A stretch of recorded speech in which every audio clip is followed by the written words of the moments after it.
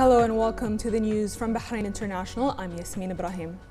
Representative of His Majesty the King for Humanitarian Works and Youth Affairs, His Highness Sheikh Nasser bin Hamad Al Khalifa, expressed his appreciation for the prominent role played by the media in the development and youth renaissance, which enjoys the support and attention of His Majesty King Hamad bin Isa Al Khalifa and his care and the interest and support of His Royal Highness the Crown Prince and Prime Minister Prince Salman bin Hamad Al Khalifa.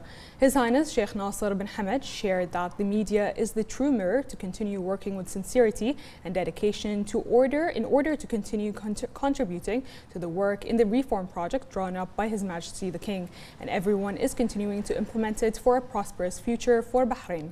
His Highness expressed his appreciation to the Kuwaiti writer Sheikha Hissa Al-Hamoud Al-Salim for her outstanding efforts and distinguished writings, which are an incentive to continue working to achieve the visions of His Majesty the King in supporting young people because they are considered future leaders. Kuwaiti writer Sheikha Hissa Al-Hamoud Al-Salim has highlighted the great role played by His Highness Sheikh Nasser bin Hamad in supporting youth and the future vision that His Highness plays in the youth renaissance through an article she published in the Kuwaiti newspaper Al-Anba, which was widely read and widely circulated on social media.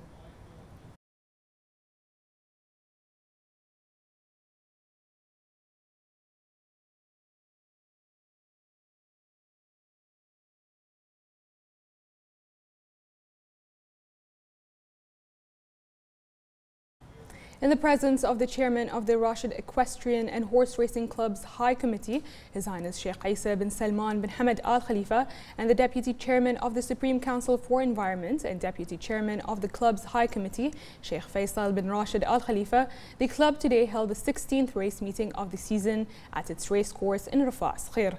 Their Highnesses, representatives of the sponsors of the race and fans also attended the race, which was held for the Cups of Lexus cars, Hassan bin Saleh Al Ruwai'i for Arabian horses, and the Rashid Equestrian and Horse Racing Club. Trophies were presented to the winners.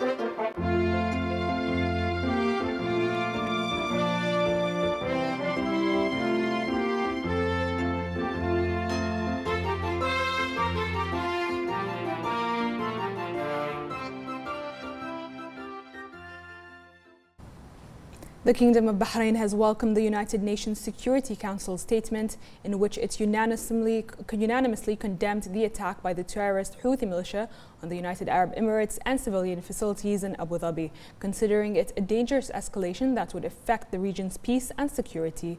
In a statement, the Ministry of Foreign Affairs stressed that the unanimous UN Security Council's condemnation of the terrorist Houthi attack reflects the international support for the legal right of the UAE to defend its sovereignty and protect its security, stability, and the safety of its citizens and residents against the criminal Houthi militia's acts and its continued violations of international laws. The Ministry of Foreign Affairs called on the international community to take a firm and decisive stance against the terrorist Houthi militia and its attacks and criminal acts, as well as to work to reach a ceasefire and a political solution to the Yemeni crisis in accordance with the Gulf Cooperation Council's initiative and its executive mechanisms. The outcomes of the Comprehensive National Dialogue Conference, in addition to the Security Council Resolution number 2216 and relevant UNSC resolutions regarding the Yemeni crisis.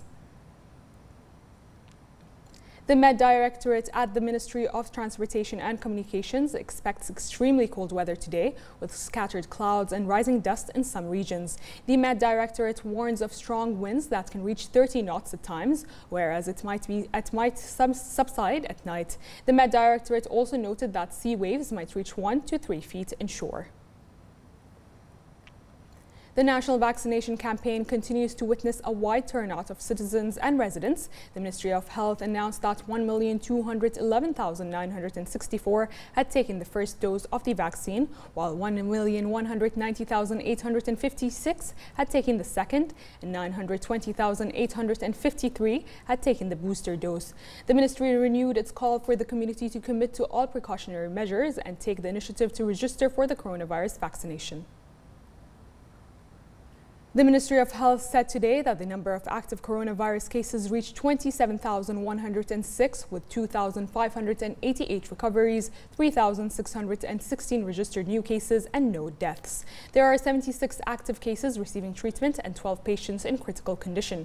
Bahrain has recorded 1,398 total deaths, while 295,800 have recovered from the virus. The ministry urges everyone to comply with the guidelines issued by the National Task Force for combating the coronavirus.